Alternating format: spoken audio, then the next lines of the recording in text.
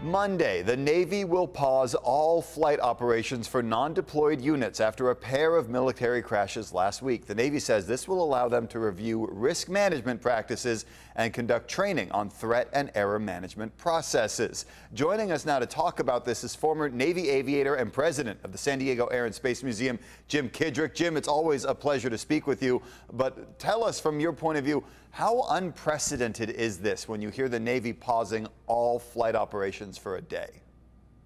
Well, it's really not unprecedented. They've done this, certainly for many years, and it's something that is very, very important to us. And that, of course, is safety at every level of naval aviation. So we used to call them safety stand downs.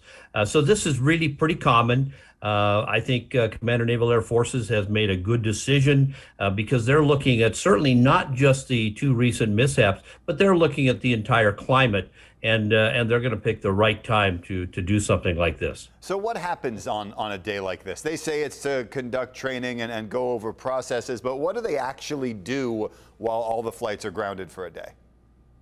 Well, they're going to have all your maintenance departments. They're going to go through all their procedures, processes, how they work. They're going to look at, all of the maintenance logs of the various airplanes.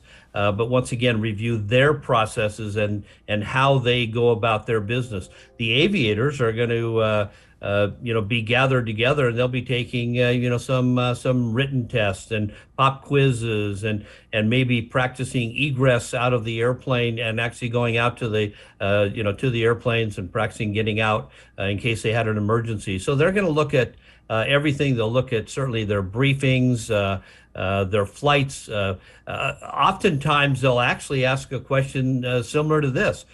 To all of the aviators, especially, that if we were going to have a mishap in our unit, where do you think it might come from? Because that kind of substance allows everybody to talk it out, because once again, this is something we want to avoid in the future, because our most important assets certainly are the people that we have in the Navy and Marine Corps. And Jim, really quickly, because time is short, but what about for the units on deployment? When do they get a chance to do some of these steps and try and prevent tragedies like this?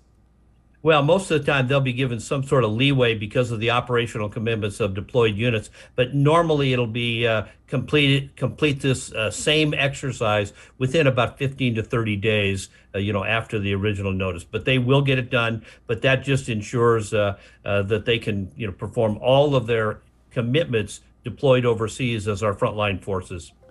All right, Jim Kidrick with the San Diego Air and Space Museum, thank you so much for your time and your expertise. Thank you.